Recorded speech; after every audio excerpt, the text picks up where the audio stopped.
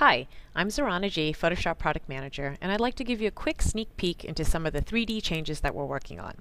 3D capabilities are found in Photoshop Extended only and have great benefits for anyone interested in compositing 3D into an image or for anyone wanting to create simple 3D objects or logos. 3D in Photoshop is getting completely overhauled, and the main focus is performance and usability.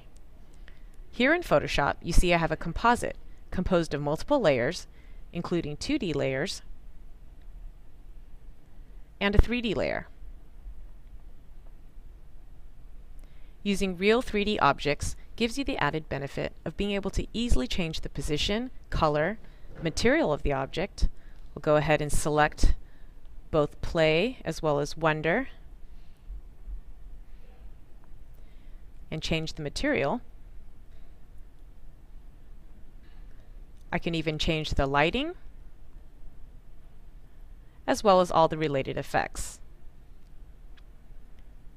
Easily click on the object to rotate that element in the scene, or click on the ground plane to rotate the camera, and even click directly on the shadow to move it and the related light source.